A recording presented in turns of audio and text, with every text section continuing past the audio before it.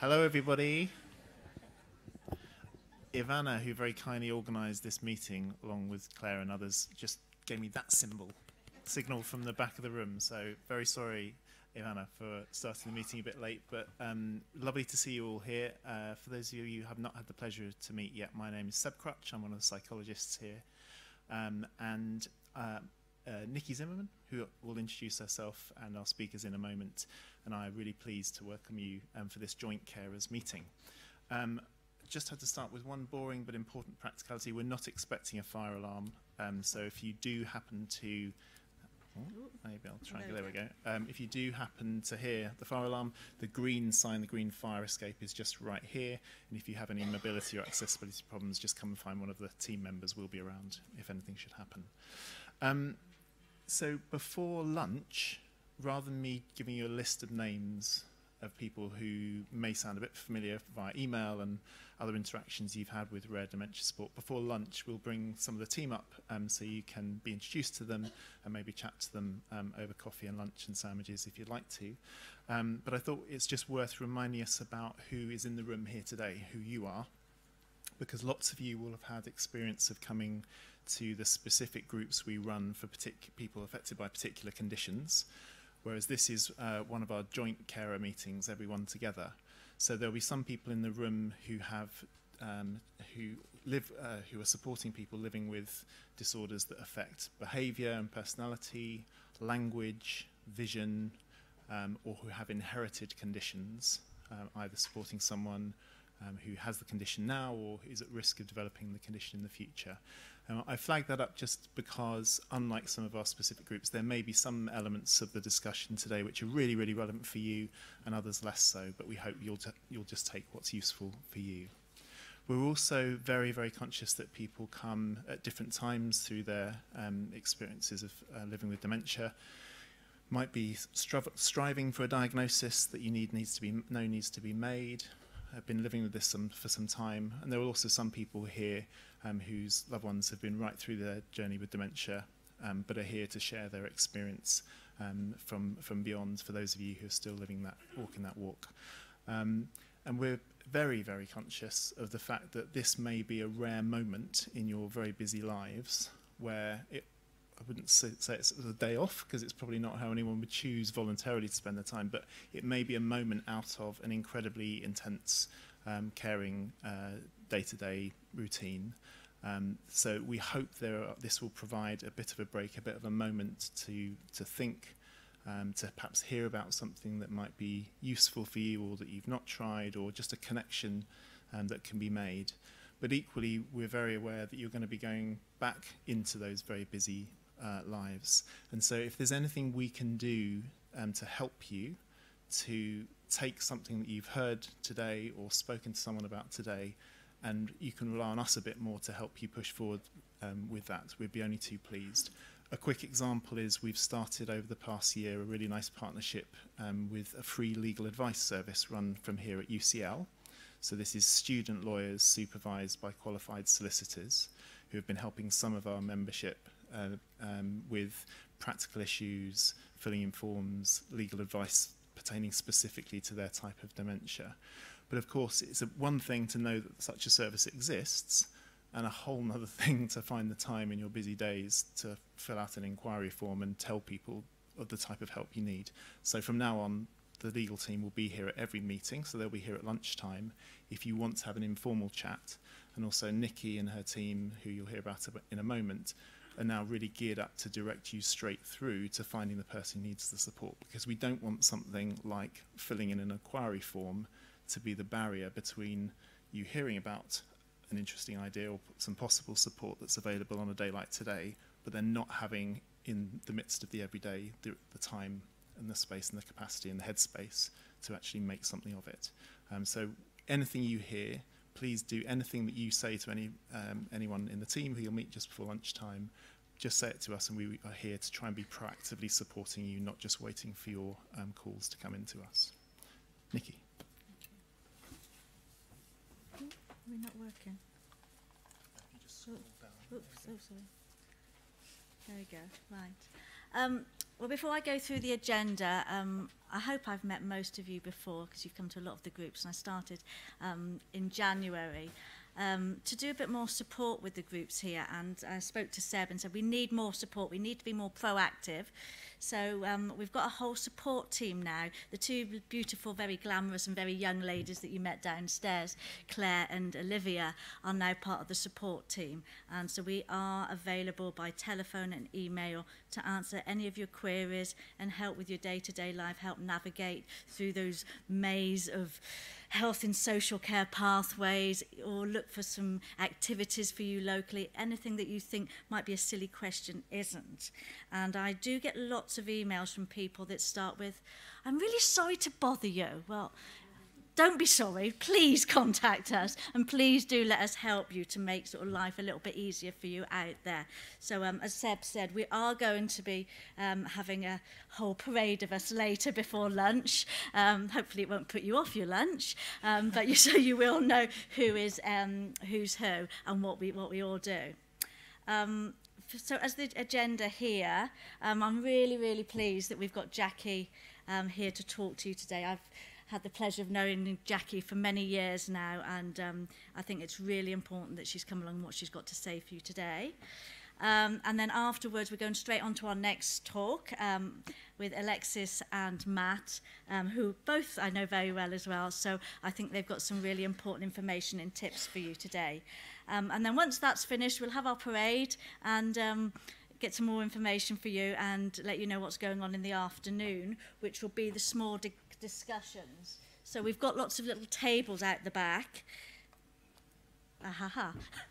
We've got 5 little tables out the back, and we will having Katrina from the UCL legal team here, and she'll be available for a chat with anybody and tell you about the services they do for the legal team. Myself and Claire will be talking to people about person-centred approaches. Seb will be around to do some clinical questions and answers. We're very lucky to have a couple of members from the research and clinical trials team who will be coming at lunchtime, but they'll be available from 1 o'clock to answer any questions and to talk to people about the opportunities to get involved with research at Queen Square.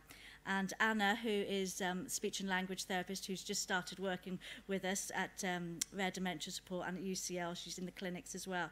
She's going to be here with Chris, who many of you know from the PPA group, to talk about speech and communication. So we've got quite a varied and full day. This afternoon we hope to run the sessions for half an hour at a time. So do have a think about what sessions you would like to attend, because obviously you'll only have enough time to visit 2 of the tables. But I will hand over to Jacquie now, and hopefully you'll have a great day and enjoy Jacquie's speech.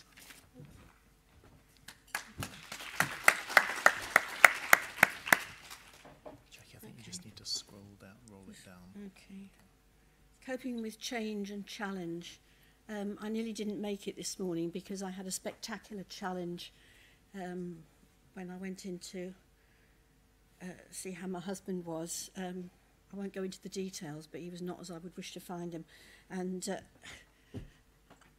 I think that that's sort of indicative of the kind of scale of the way in which you could be knocked off your perch quite suddenly by things that happen when you're caring. Fortunately, I had a carer come in for an hour who helped me clean Tony up and sort him out. And I'm hoping that my phone doesn't go off while I'm speaking, because I'm a little bit worried, because I think a change of medications had an unfortunate effect on him.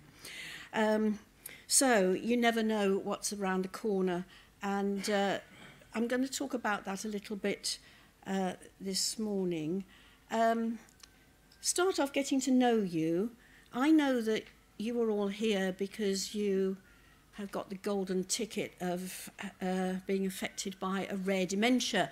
Now, my family was not affected by a rare dementia. Tony's dementia is plain old Alzheimer's, except it's young onset Alzheimer's, which is a little bit rarer. And I think at the last count there's something like 42,000 people with young onset. Tony's symptoms, in retrospect, appeared when he was about 50, but he was not diagnosed until he was 60. So it is slightly unusual. And there's that moment when you feel like a complete freak when something like this affects you, because rare dementias or young onset dementia. It comes out of the blue, really, and it's not something that people are desperately familiar with. Seb gave me a bit of an idea.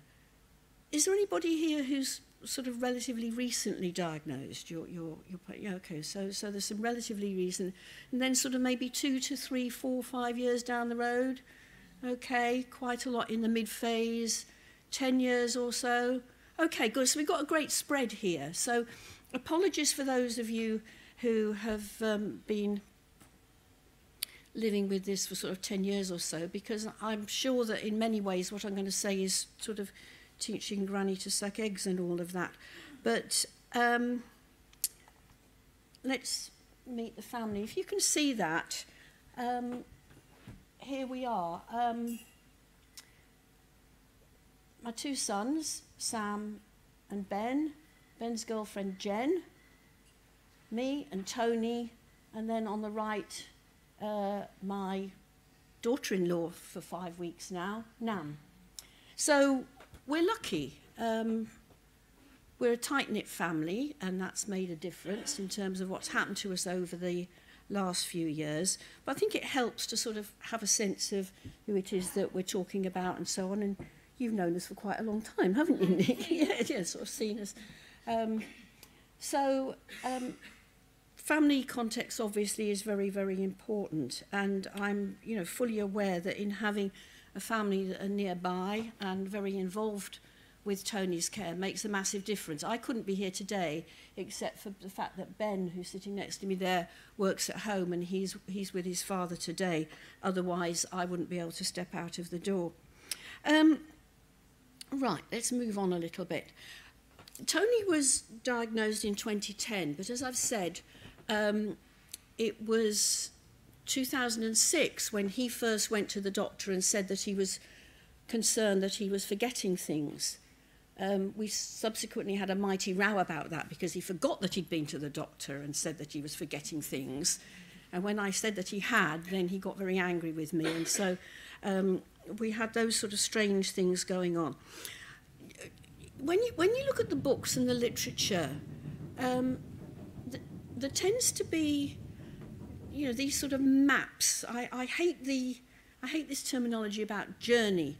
I said to Jeremy Isaacs at St George's, who diagnosed Tony, that you sold us a ticket on a journey we didn't want to go on.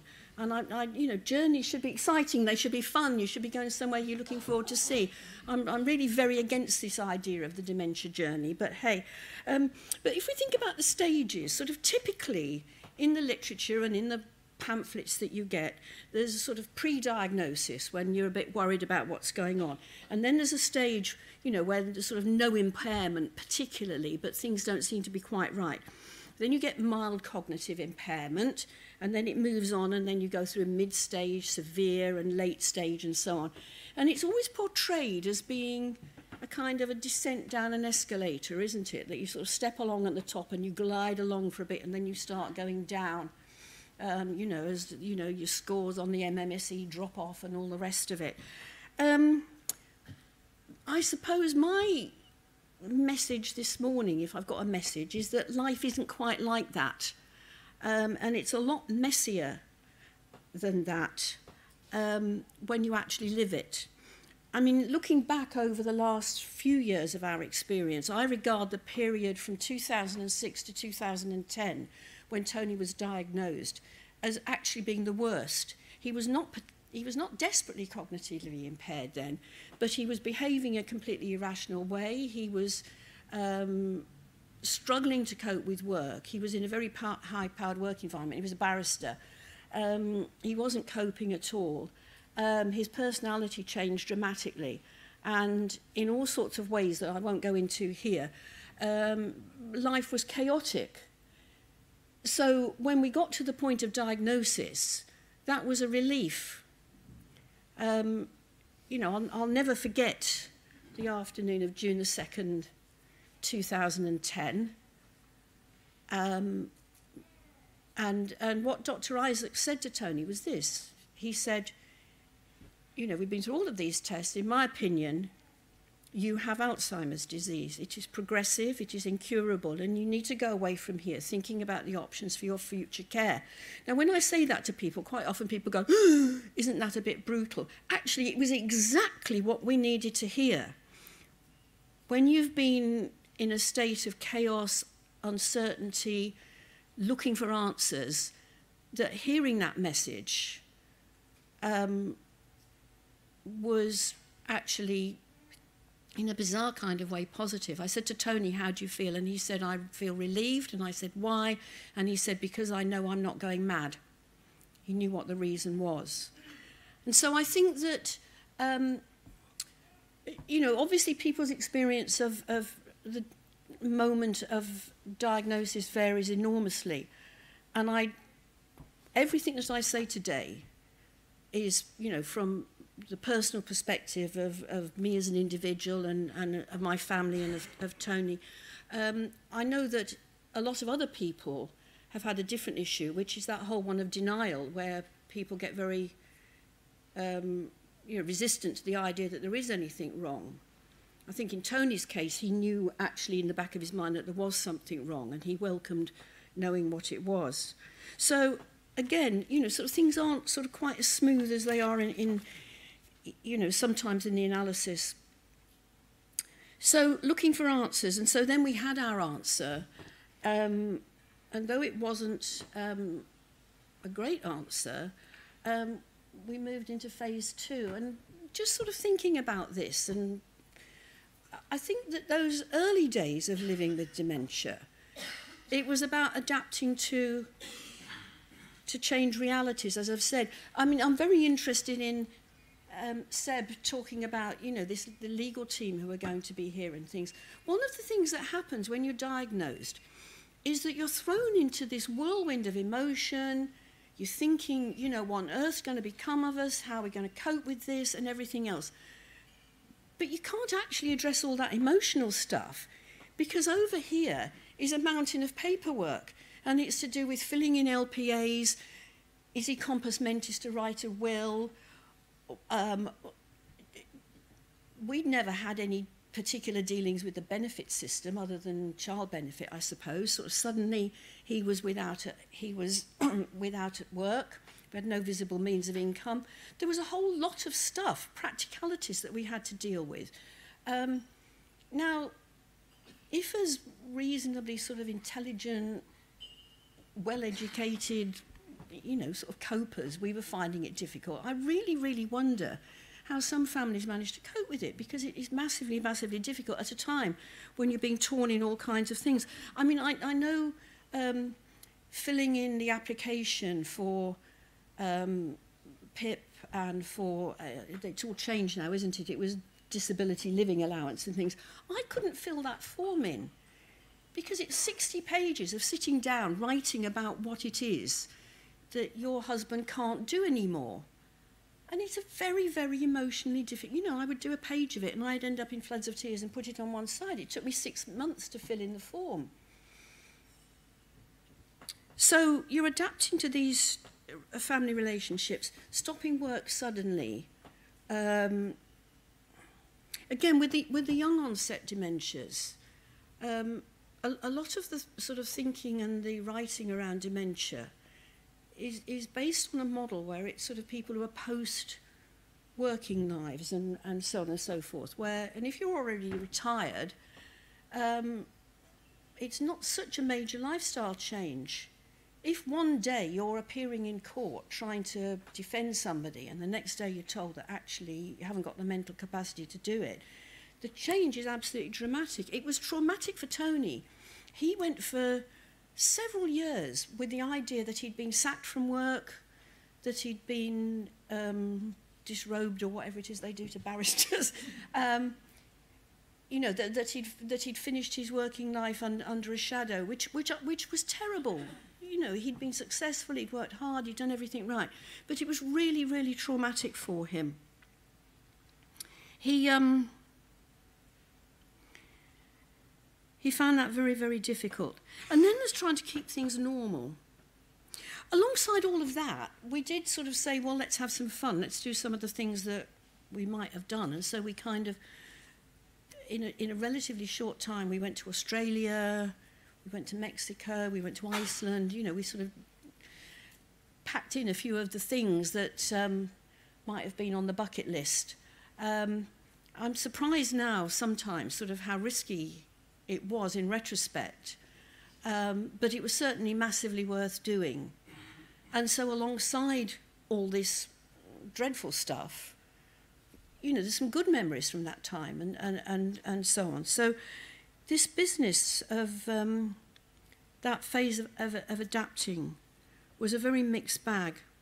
One of the things that really helped us there was, at that point, we set up the St George's Young Onset Dementia Support Group, and Nikki was very involved in that at the time. But there was a bunch of us who sort of said, well, let's get together and do things. And we did actually have some fun together. Learning with and from each other was the best thing. And I know that you will be finding that in the groups that you attend here, that there's nothing like the lived experience of other families. I mean, the St George's group, Elaine, you know, was also massively involved in that. We covered about 6 or 7 boroughs, didn't we? And so people would say, oh, you can't do this. And we say, absolutely, yes, you can, because we know that, you know, Wandsworth does this differently from how Merton does and so on. So it made us powerful, the fact that we were talking to each other and that we knew what was going on. And we did some sort of fun. We had some activities together, and we talked to each other. I mean, we had sort of lively email trails about coping with things like feeding and continence and, you know, all of that, as well as some emotional support. That was really invaluable at that time. I'm getting worried about the time, but I'll keep racketing through. Phase 3, I sort of call this, you know, the sort of the phase of living in a fog, when it began to become, Tony's dementia began to impact on him more. And then there was a whole new set of things, which is how to fill the time post-work. You can't always be going on holidays and trips and travel and so on. And so you've got a fit, active, healthy guy who actually can't be left by himself for very long, because he had some quite sort of interesting ways of filling the time. I was once putting a load of washing in and having a shower, and came down and found that he'd set about dismantling the kitchen, taking all the cupboard doors off. And I said, why are we doing this? And he said, because I think we're moving. And so these glazed doors, and they were all hanging off on one screw. So it was kind of enterprising but dangerous. At that point also, Tony had a very strong sense of loss and anger and fear. And he was frustrated at the idea that he needed help from others. He was bored. You know, his motto was Tony's don't do bored, and then suddenly all of the things that had kept him from being bored were no longer available to him or no longer engaged him in the same way. There was this whole business about loss of work, which impacted on him massively. And at that point, I can remember very, very disturbed nights. And what he was doing in the night was roaming around the bedroom, getting ready for work. And he would be digging out his work suit, he'd be looking for his wig and gown. And at 4 and 5 in the morning, he'd be tearing his hair out in anguish because he hadn't prepared his brief for next day. And he was in a really, really dreadful state about it. And I spent ages sort of saying, love, you know, you remember you haven't been at work for a year or 2 now, you know, you've had this diagnosis, you know, you didn't get the sack and so on and so forth, and just made him more and more anguish. One day I had a breakthrough, or one night, it was about 5 o'clock in the morning, and he was struggling around trying to climb into his work clothes, and I went out of the room and I sat on the landing for 20 minutes. I went back in and I said, it's okay, I've phoned Chambers, I've told them that you've got flu, you're on a sickie, you have a duvet day. And he said, oh, thank God, and he got back into bed. So, you know, sort of sometimes a little light flicks, you know, and sort of suddenly you sort of realise there's a way. And there's a whole thing here about ethics, you know. I mean, you know, people have very often tell me that, you know, one of the sort of tenets of dementia care is truth and honesty. And, you know, we shouldn't lie to our partners, our loved ones, and so on. My answer to that is that my ethics say, if it's in Tony's best interests, then I will tell him what he needs to hear. End of. Yeah? So, there was another thing. He had a standing order to UNICEF. He used to send to support UNICEF. And you know how they send you letters with sort of pictures of starving children and so on and so forth, and encourage you to send them more money and so on and so forth. He used to get these letters. And he was in absolute distress. He read them as being an invitation to go to sub-Saharan Africa and join in some project out there. So, I started tearing up his mail. Sorry, unethical, but it's better than having him driven mad. This was a stage where he had some quite severe delusions. Another delusion that he had, which was massively distressing for him, was the fact that his parents had abandoned him, and he couldn't understand why they'd gone. I mean, they were both of them dead 20 years. So he spent a lot of time looking for his mum and dad, which again was quite hard to manage. And sad. And I used to talk to him and say, rather than saying, don't be silly, your mum died 20 years ago, I just used to talk to him about what a lovely mum she was, and about how his dad, and about how he looked after them, and so on and so forth. And just gently sort of bring it round to the fact that maybe they were old and hadn't been around for a little bit. So rather than sort of saying they are dead, he kind of moved to a state where he felt more peaceful about it. This is a photograph which he was sort of popped up in other contexts, but this is Tony's bedside table, and this is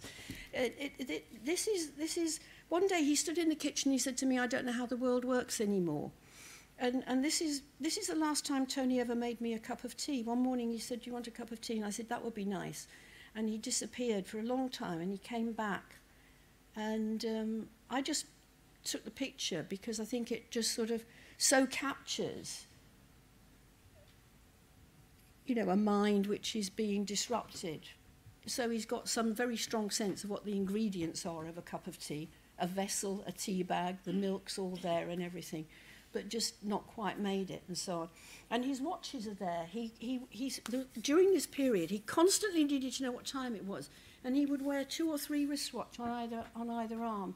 It was almost this sort of sense of trying to ground himself in space and time. Sort of sums it up in a way. So we move on.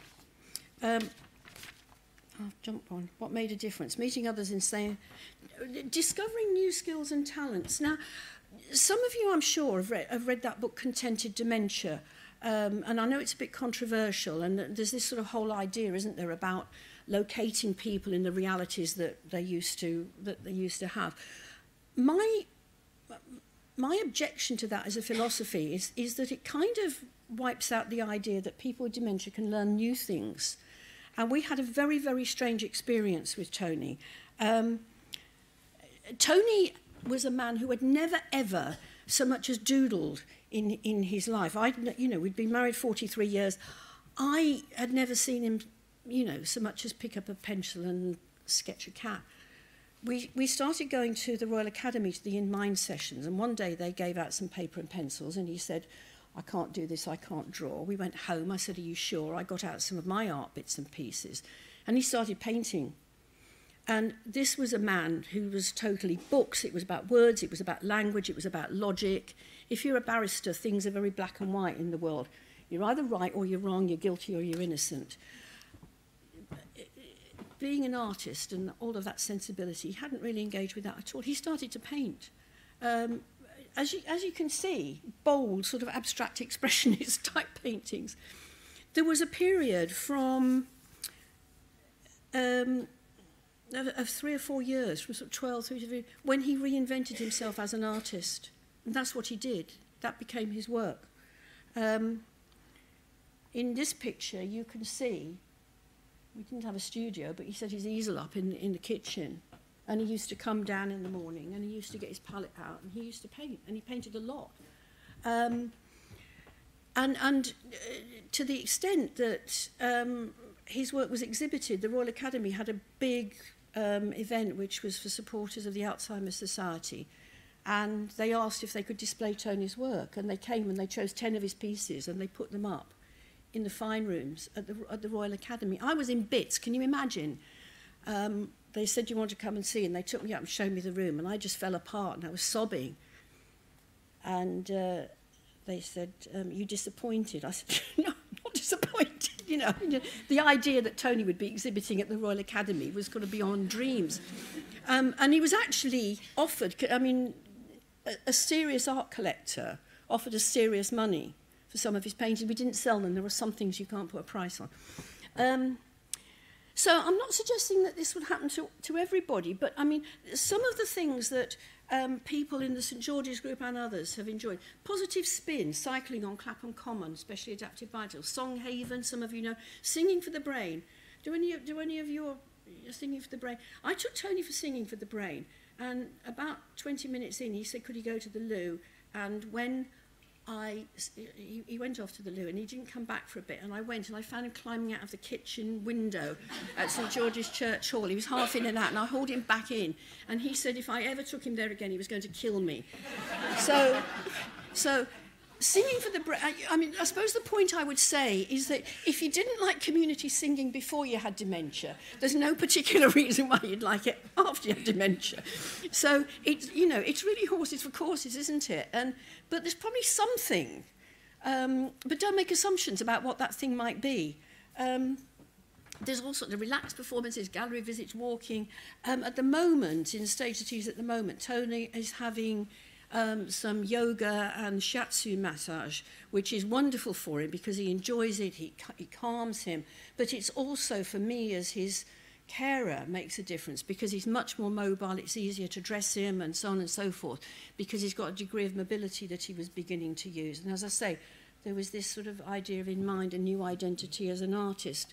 So some good things happened around this time as well. Now, in phase 4, I'd characterise this as learning to accept help from others. My mum was an enormous help to me. She died in 2015. One of the things she said to me before she died, she said, "You are not going to be able to do this by yourself. Tony has got to learn to accept help from others." And I know this is a major, major thing for people, and that every one of you in this room and your partners or whoever it is that you're looking after will have a strong sense of independence. Nobody likes the idea of being looked after. But you need to accept it. And if you can accept it, then it makes life easier. I know it's not easy to find appropriate support.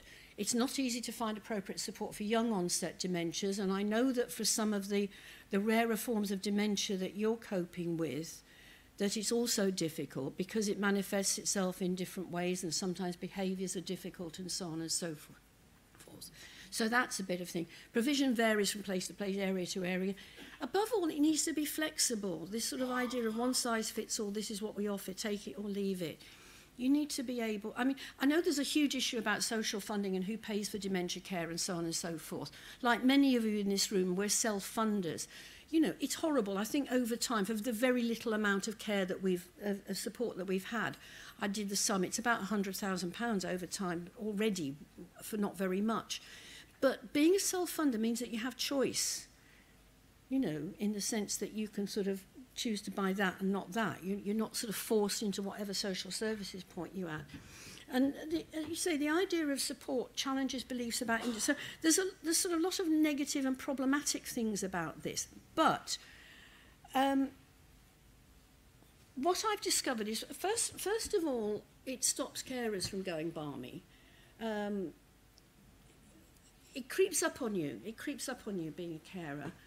And, you know, you get yourself into a mindset where you feel other and apart from the rest of the world, that, you know, other people do things that are no longer available to you because of where he is.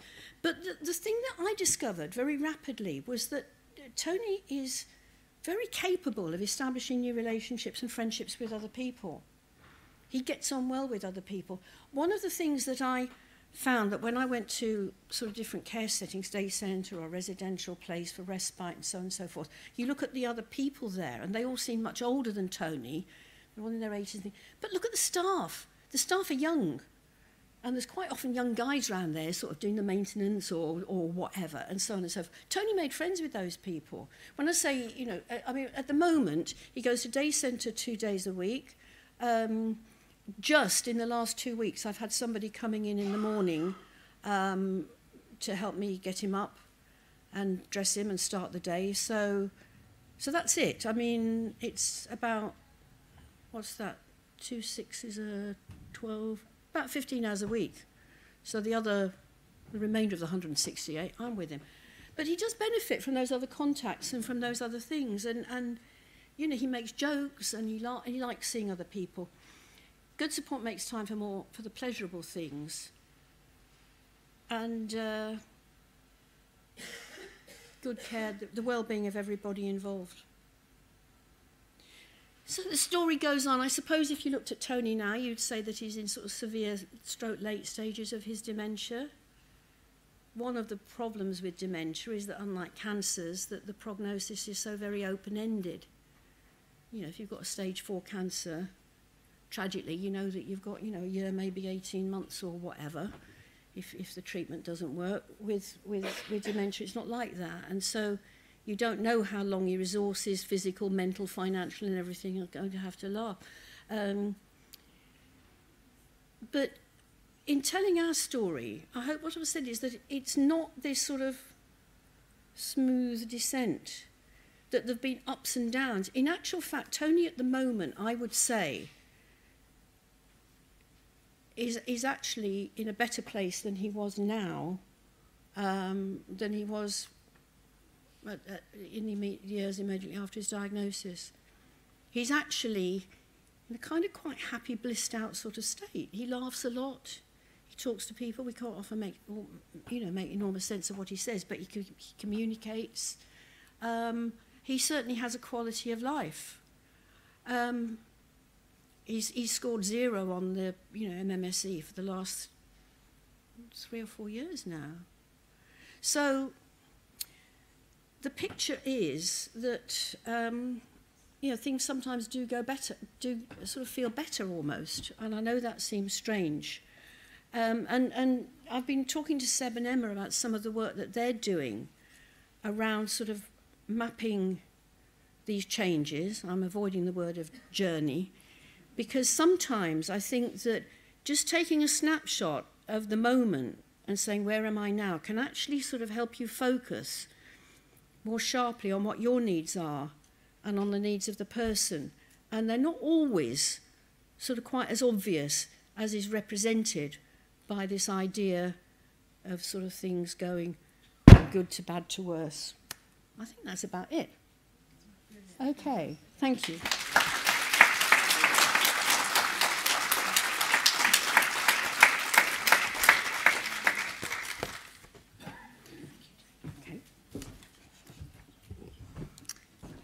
Thank you, Jackie, for that. Wise words indeed, and I think it's probably something that you can all sort of resonate with here today. I'm going to swiftly on now to invite Alexis and Matthew to come up and talk about SOS Happens. Thank you. Is it this? Yes. Okay. Well, good afternoon, everyone. My name is Alexis Cibrano. I work for the Dementia Care Service at SweetTree Home Care. Good morning, everybody. My name is Matthew Mills, and I also work for SweetTree Home Care, and I'm the Director of General Home Care and Dementia Service. Okay, so today we're going to talk a bit about emergency preparedness and emergency planning. I think what Jackie said about you never really know what's around the corner really stuck in my mind. So for us, it's about being prepared. So you can't predict what's going to happen, but being prepared often is half the battle and allows you to use your energies elsewhere. Okay, so first we'd like to ask if anybody knows where the medical ID and emergency area of your phone is. So any iPhone users here? Can you just raise your hand? Okay, and how many people know where to find how to set up your medical ID? One person. Not great odds. Okay. Great start. So something really simple that you can do and that's actionable now, especially if you want to tune us out if we're getting a bit boring. So if you go, if you have an iPhone, if you go into where the step counter is, there's a little heart icon on your phone. you scroll down to the bottom and you can set up your medical ID, and you can tell your phone how to react in an emergency. So for me, I have one of the side buttons. If I double click it, it calls my emergency contact right away. And so there have been times where my sister has gotten unfortunate phone calls with my phone in my bag, but she knows I'm fine. So you have to kind of set it up how it works for you, but something that's really useful. And I'll tell you a little quick anecdotal story. My sister and her friend, very fit marathon runners. They were offered places to run in the New York City, Brooklyn half marathon. They took bibs from other girls who couldn't run. So those bib numbers were signed up with somebody else's name and contact information. Mile 12, my sister's friend, very fit, she fainted, she overheated, and the information on the bib when the medical team got to her didn't match who she actually was. So what the medical staff did was took her finger, unlocked her iPhone, went to her medical ID, and started calling the emergency contacts in her medical list. So it was really, really useful, and just telling that story because no matter how healthy you are, things happen at any moment in time, and this is a piece of technology that's, I think, being used quite regularly with emergency personnel. So they knew that they could take her phone, unlock her iPhone, and get information. So really useful. And we can help anybody set that up if you want afterwards, if you can't find it. Well, you can. Technology, no. Okay. So wanted to keep it really concise and 10 steps to safety planning. So the ones in bold here are ones that we'll focus on in the presentation today. So first step, getting an assessment and a home safety assessment. So how many people here have had a comprehensive care assessment done? Okay, not too many. Okay, so the personal assessment is really about the individual's care needs, their emotional needs, social needs, and putting together a very thorough plan of what that looks like now, and then how we can plan for any future needs. So incredibly important. The home safety assessment is more about making sure that the home is safe at this point, and then to start thinking and planning about as your loved one's needs change, what do we need to look at adapting in the house to make it a safe environment and really to promote independence. So if we can adapt along with changing needs, you can give someone a better chance of staying independent longer and perhaps avoiding a lot of those feelings of loss and loss of independence that they would otherwise. Exploring home care options, so we will chat a bit about the different home care options that are out there. Creating an emergency contact form. Now, I know, excuse me, for a couple of you have seen this presentation before, but we're going to go through an emergency contact form that you can use to have a list of really important information that you can give out to other professionals, family members, neighbors. Completing advanced directives, that's something like the lasting power of attorney forms, very important to have. Any advanced directives for care and treatment. Some people like to say in advance what they would and wouldn't want. And I know they're really tough conversations to have, but very important nonetheless, because that also relieves a lot of that last minute decision making if somebody does become unwell. Enrolling in a personal alarm and exploring telecare. We will get into detail about what really cool telecare and technology pieces are out there that you can utilize and that you can ask your GP to refer you to a local telecare team to get a thorough assessment. Securing community medical care, so looking at what specialists you may need to make contact with. Securing refills, so how much prescription do you have in stock if there was an emergency or if you couldn't run out to get it the day you're supposed to pick up that new week's worth of prescription? Do you have a buffer to cover any unforeseen emergencies? Preparing a go bag, we'll get into detail about that. Ordering any equipment needed, so any medical equipment such as Zimmer frames, walking sticks, wheelchairs. And arranging any follow-up medical appointments. So I'm often surprised at how many follow-up appointments aren't arranged quickly, and it's just thinking about the next steps and any appointments after you've seen your specialists. So I will talk first about the emergency contact form. So this is something that can be utilized freely as you like, and there are emergency contact forms, blank ones in the back on one of the tables. So it's really putting down someone's name, address, phone number, basic information, a primary emergency contact, secondary emergency contact. If you have a care manager involved, their information as well, GP, preferred hospital, pharmacy, any insurance that you have outside of NHS, medical history, and then allergies, very important, any special instructions on somebody's diet, so if they have any swallowing issues, wander risk, any advanced directive orders, date of birth, medication list, and then any immunizations that they've had in the recent year. So what I suggest for the emergency contact form is that you give it to anybody who needs to know this information. If your loved one goes to a day center or an activity center, giving it to the GP. If you have to go to the hospital, making sure the hospital has a copy of this. I know some people have given it out to neighbors just in case they're able to help as well. Okay, and on the back of the emergency contact form are other important contacts.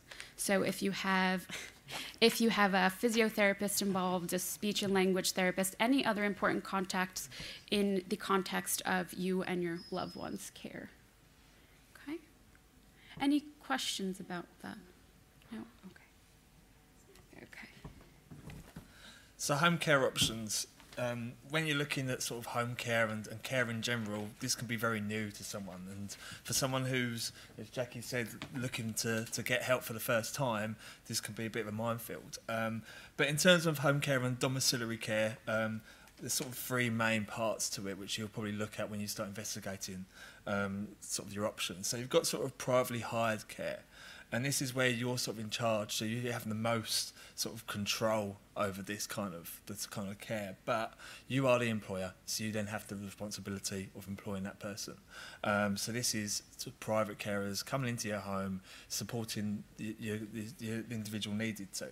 And then with that, so you're responsible for the training, you're responsible for making sure that person turns up. If they don't turn up, then you've got issues with that. But you can obviously pick that person, so you've got responsibility over who is supporting in your own home. And there's no regulations with privately hired carers, so they don't come under CQC. So although that carer might be brilliant, they might not have the right insurances and those kind of bits and pieces. So you have to really have the responsibility of that. And then there's moving on to sort of the council help, and as we kind of said, this only comes in if you're under the certain funding. So this might not apply for everybody. And this is a different way of doing it. This is very much a more of a task-orientated method of support. And with that, the visits are generally quite short. You have very little choice about who the support worker could be, and very little choice sometimes about what time that person could come into your home. But you have that support there, and you have some structure. So there is some positives to that as well. And then you have a private agency. And with the private agency, they are responsible. They have to take sort of the understanding and the liability of that individual who's coming into your home. And with that, you can still choose who comes in. You can still choose your support worker and make sure they're the right fit for what you need. But then there's that support with regular assessments and the monitoring and the CQC and all that around that. So it is a bit of a minefield. There's a lot to think about, but sometimes you've got to look at what's cost effective, but also what's most suitable. So private agency probably is one of the most expensive sort of options here, but it could be one of the safest. So there's different options for everything. Any questions on that bit? And then moving on to sort of the telecare, which we briefly spoke about earlier. So there is so much out there at the moment, sometimes too much option, and you get a bit confused what going to help. So it's difficult to see that sort of that image up there, but there's loads of different things: flood detectors, bed exit monitors, fall detectors, loads of things which you can put in your home. So therefore, you're sort of you can balance against sort of personal one-to-one support and the telecare support with that.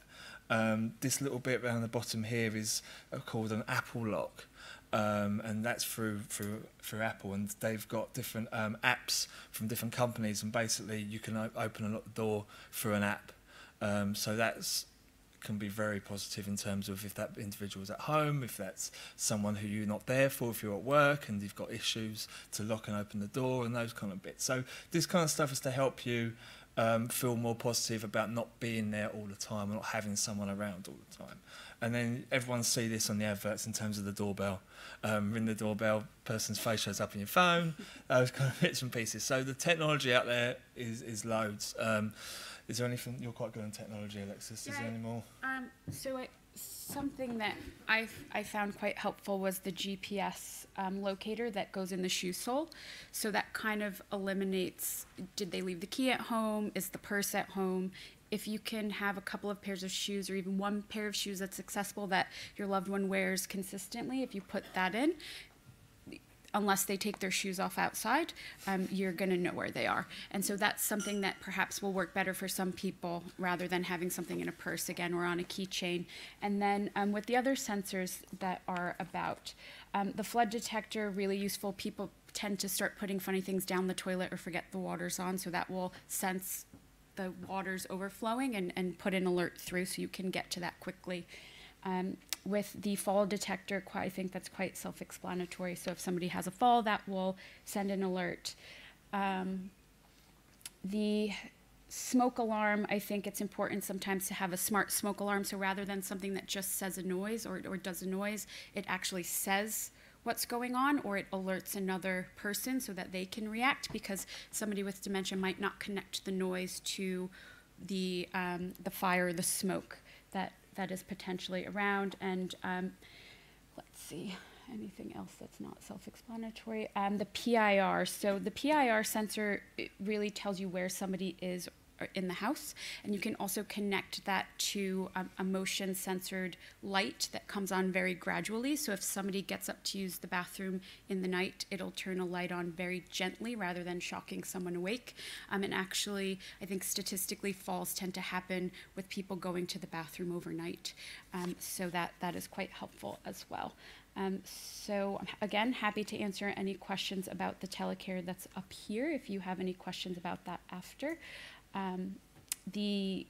Actually the heat detector as well, I will say that is very useful. Sometimes people tend to fiddle with the temperature controls in the house, and it can get very hot, and then you're putting somebody at risk of potentially becoming dehydrated if it's very hot in the house. So just being aware of what's going on in the environment of the house can be very useful. I said to you about technology. I don't do technology. But then we've got go bags. This is moving into more of the hospital style. So if as may all know, unfortunately, in and out of hospital was quite a frequent thing to some people's lives. And it's about preparing. So this seems quite simple. It feels like something that you would probably think about, but you don't always, because there's lots of things to think about. So this is simply about preparing a go bag. So this is what you would take to a hospital, having something ready, maybe a small bag in the car, maybe a small bag at home, because you never know when you may have to go somewhere which you weren't planning to. And this is very similar to sort of think about having a baby, for example, and I know too well about that. I've got a 10-week-old at home, so having a bag in the front of in the car and a bag in the hallway was quite frequent recently. So those bits and pieces in there, you've got the emergency contact form, which Alexis said about earlier, your basic personal information, change of clothing, those kind of bits and pieces. And obviously there's the knots in there as well. So large amounts of cash, jewellery, those kind of things. They're not always things that you think about. It's not always things that you want to think about. But once it's done, put on the side, that's all sorted. So if we move on to, and you can crack on with this. Okay. So what we wanted to speak about a bit in correlation with that go bag is what to look out for that your family member. Yes. Are there copies of this handout? Because I can't see that. Okay. This. We'll send. Yeah, we could send them out. Okay. Yeah, this one has a lot of information, and for me, it's the takeaway, the differences between dementia, delirium, and depression. So I don't want to bore you. So is anybody very familiar with delirium? No. Yes. Unfortunately, I've experienced the consequences of delirium. Yes. So it's very important to talk about. Yes, okay, great. And that's why we have it up here today. So delirium is an acute and severe change to somebody's mental capacity. So that is something that happens quite rapidly. And it can be either a hyperactive delirium or a hypoactive delirium. So any sudden change in your loved one's ability to think and react should alert you that something deeper is going on. So delirium is a medical issue. It's something that needs to be looked into ASAP, because if allowed to evolve, the person can get very, very sick very quickly. So delirium is typically caused by things like an infection, medication interactions, and even sometimes a change of environment. So actually, people who have dementia experience about 30 to 40% higher instances of delirium in the hospital. So just being in that chaotic, unfamiliar environment can elicit the delirium in an individual. So again, rapid onset, it's altered levels of consciousness, arousal, and cognition. For hypoactive delirium, you tend to see somebody who's a bit more lethargic and non-responsive. So if you're seeing this very suddenly in your loved one, you have to think something else is going on. So it's very, very distinctly different from dementia, as I'm sure everybody's aware that dementia is quite stable. Sure, there are some ups and downs, but you can more or less predict how somebody's going to be on a given day. This would be a severe change in the way that they're relating to you and the environment. So if you see your loved one change, for me, the key takeaway is to check it out immediately. A urine sample, have the GP over, have bloods taken, because something medical is going on. And it could even be constipation, urinary tract infection, urine retention, all will cause a reaction in the body to essentially result in a potential delirium. And any questions? Comments? Yes, yes.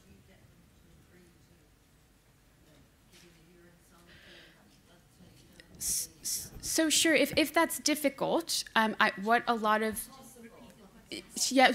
that is difficult, so what she's asking, if somebody will not allow to take a urine sample, typically what I see a lot of GPs do is prescribe an antibiotic immediately. So if you say, hey, this is going on, they'll give you the antibiotic immediately.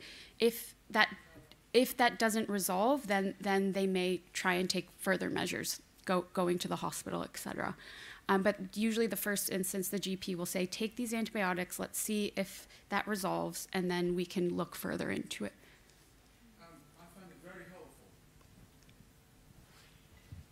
I found it very helpful to have a set of dipsticks to do urine tests myself. Mm-hmm.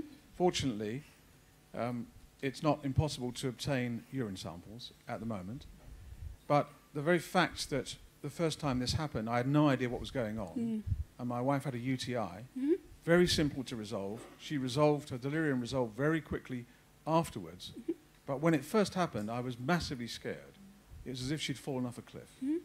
So after that, I kept urine sample sticks, and she knows why we've got them, and she's happy to be involved, in our case, because she knows the consequences of having one is very great. And then the GP instantly can present a solution to you rather than having to go through the test process. And I think once a pattern is established, or if it happens once, then you're more likely to be able to react a bit more quickly.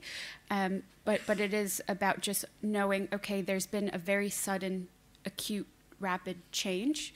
There's something medical going on. And again, it could be an infection, constipation, medication interaction. So you want to think if any medication has changed recently, been added or taken away.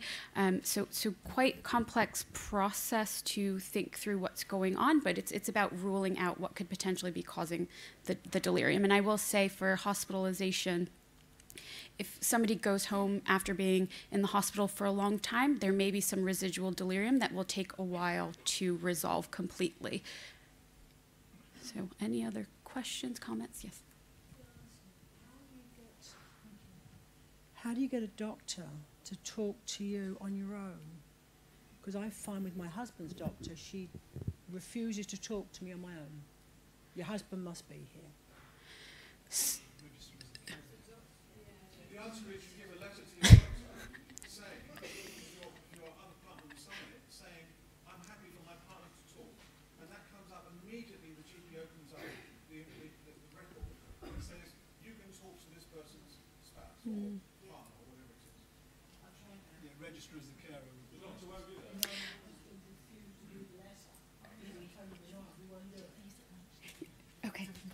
So I'm happy to answer questions about this at lunch. So I'm getting the move ahead signal, but I am very happy to discuss that because quite frankly, we have the same issue with GPs. They won't talk to us as the care provider a lot of the time.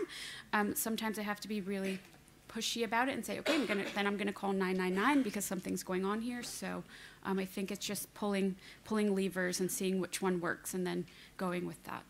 Okay. So now what happens if you are going to the hospital? So typically, I have found that people have a hard time asking for help. And so the most important thing, if there is a medical issue going on, is trying to get somebody that will be able to help you, and don't try and manage it alone if you can avoid it.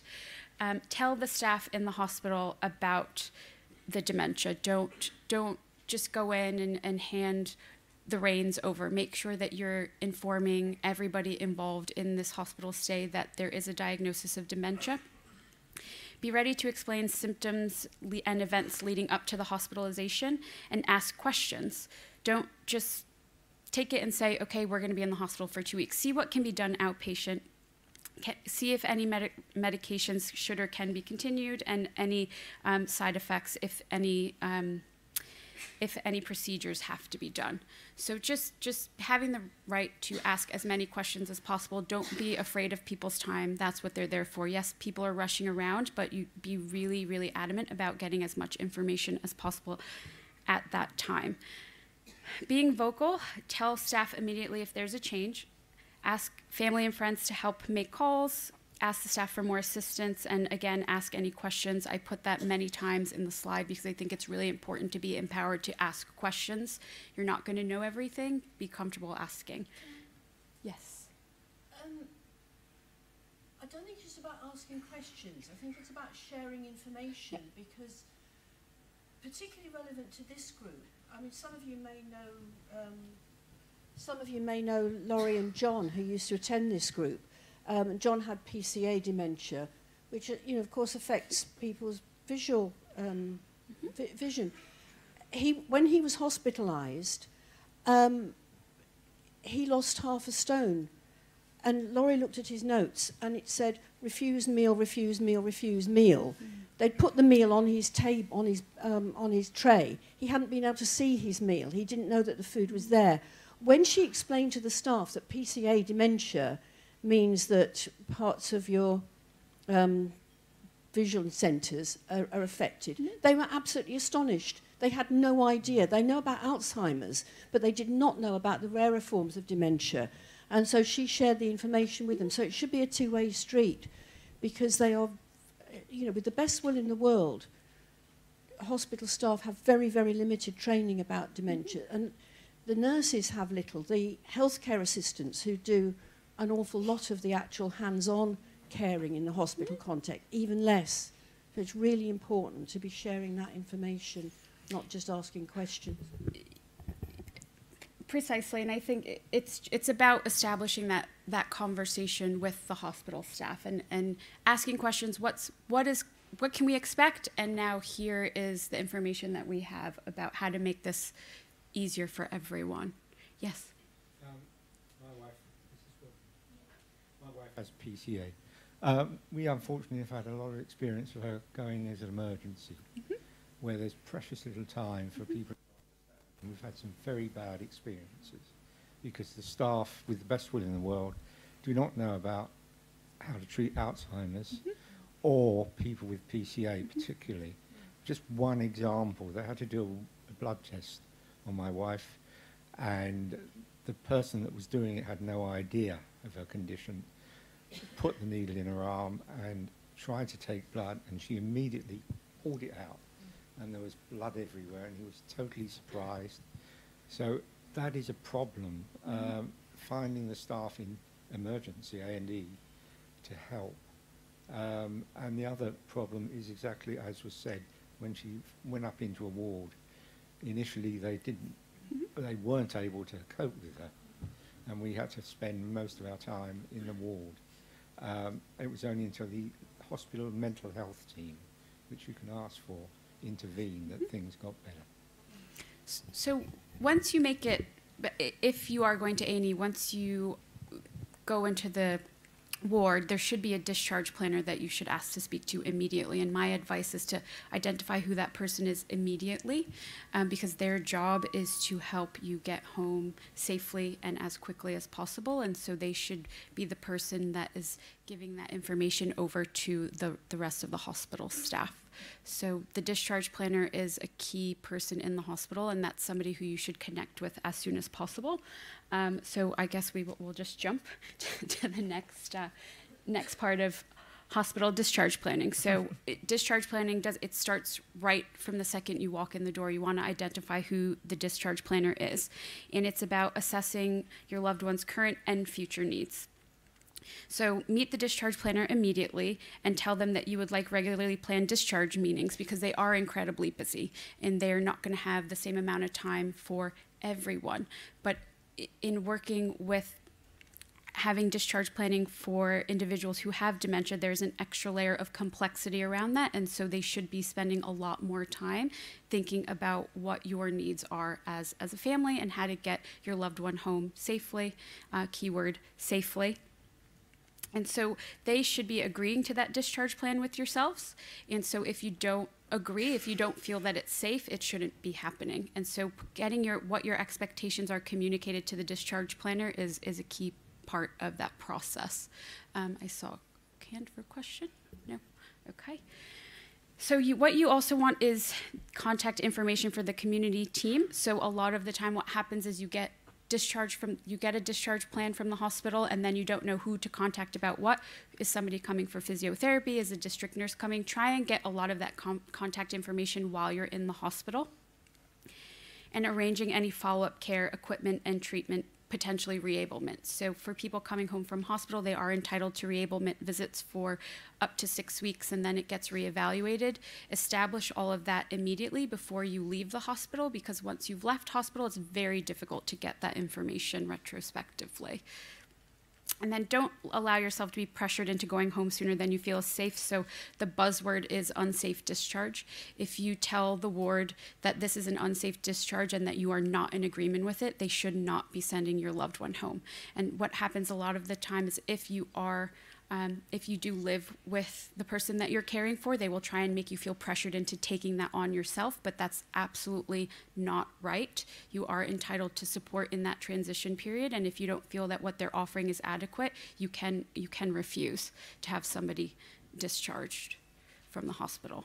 So just demand that attention, and if you say this is an unsafe discharge, I do not feel this is a safe discharge, they should sit down with you and work out exactly why and plan around that.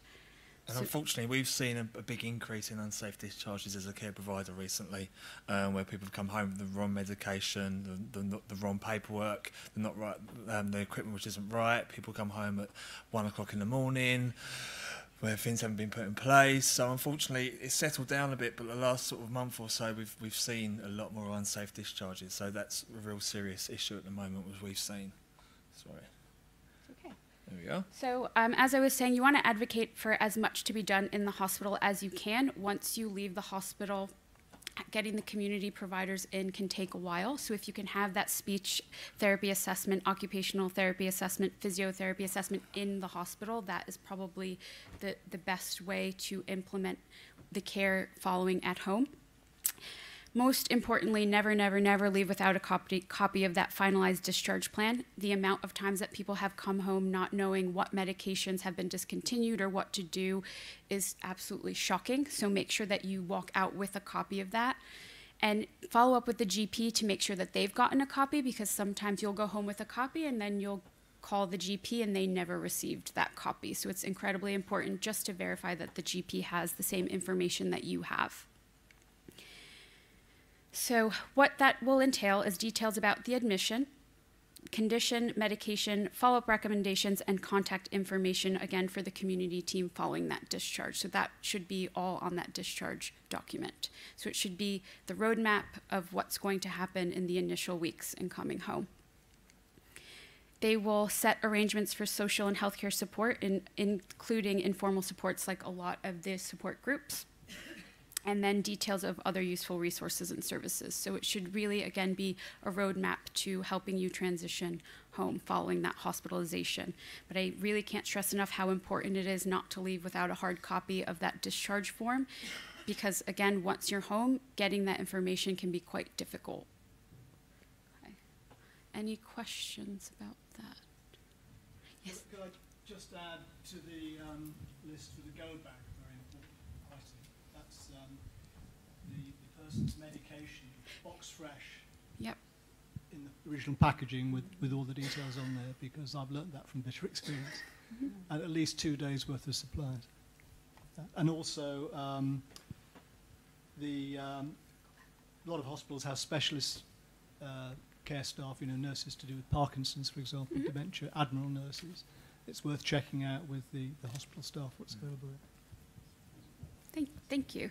So, yep, this is just the Go Back contest. Would be happy to add that to it. So thank you. Right, well, I think we need to wrap up because Nikki's giving me the eyes, and it's not the come to bed eyes. So, thank you very much. Sorry we went a bit over. If you do have any questions, please come and find us, and we will answer your questions after.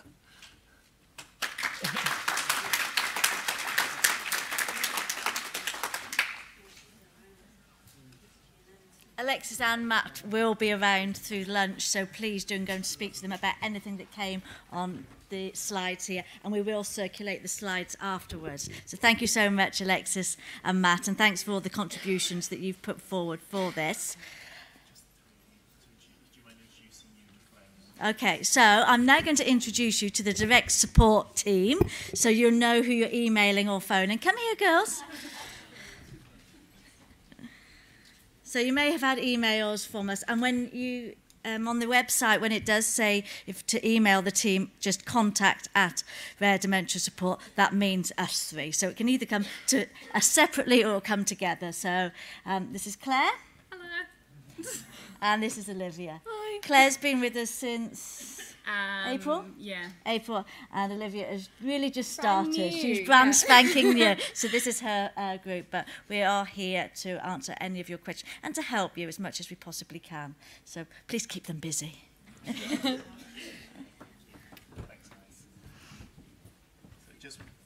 Just wanting to put names to faces and to say these guys have got a lot of experience with Alzheimer's Society and other organisations of working with people trying to support them living with dementia. So, and also not only doing rare dementia support, but also playing a vital role as part of the rare dementia support impact study, evaluating the benefits of things like support and trying to improve and gather information about how we can best support people living with rarer dementias. So thank you for joining the team. I think now in the interest of time, I can hear stomachs rumbling, so there's lots of tasty sandwiches out there. The two very brief reminders are that during lunch, there are going to be the opportunities to speak to Emily and Emma about the rare dementia support impact study, so about the questions you think we should be asking about the effectiveness of groups such as these and peer support in particular, to try and share that practice and get more of groups like this around the country. Elaine's here from Mind for You to talk about, I believe, supporting people to go on holiday when they're living with a rare dementia, and also Anna and Alexis are here from the National Brain Appeal. So they'll all be at small tables just through in the lunch area if you'd like to talk with them.